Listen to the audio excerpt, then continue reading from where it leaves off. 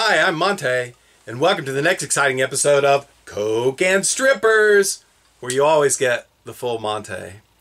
And today, we're going to do an unboxing the way it should be done for the Rigol DS1054Z scope. It's going to be good. A good unboxing video can be a science, an art. It requires the proper tools, a delicate cutting and opening, careful measuring. It requires the proper Zen attitude and the time to do it right without rushing. Or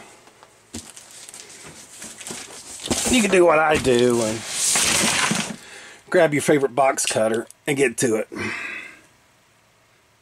By the way, this is my favorite box cutter. Milwaukee. Look, you can snap it open, snap it closed, change the blades. You never run out of sharp blades because, oh, look at this, spare blades. No, I don't get paid by Milwaukee, but I open a dozen packages a week from China with this thing. Alright, here we go. One Rigol something.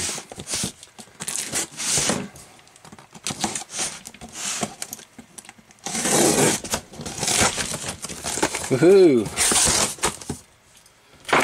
We got foam, which we don't need. Oop, knock the camera. Because it's gonna work. Let's see, what's in the box? Foam, nope. Foam, nope.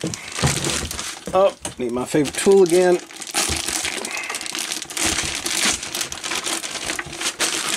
Excellent. This is a Rigol DS1054Z oscilloscope ultravision, 4 channels. And a trigger. Figure out what else does it come with. It comes with instructions, don't need those. It comes with 4 cables, those will be handy. It's got 4 input channels and a cord. Alright, done. Okay, I failed. I hate it when that happens. I missed the USB cable. Here's the USB cable. It goes in here for hooking to a computer, or it has an Ethernet port, and this is for charging your cell phone.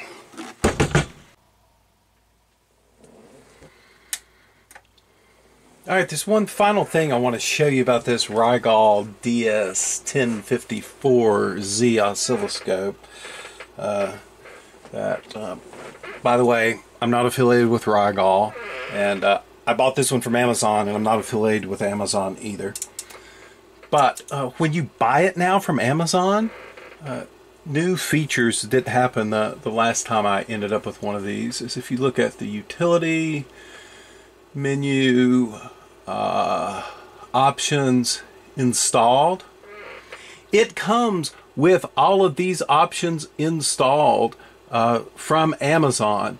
Things like decoder for RS-232, I2C, and SPI. So if you're picking up a serial digital waveform, you'll see the ASCII or hex interpretation of those because it decodes those protocols, and that's pretty cool. So it comes with all of these from the factory, except the 100 megahertz bandwidth. You're going to have to do that yourself.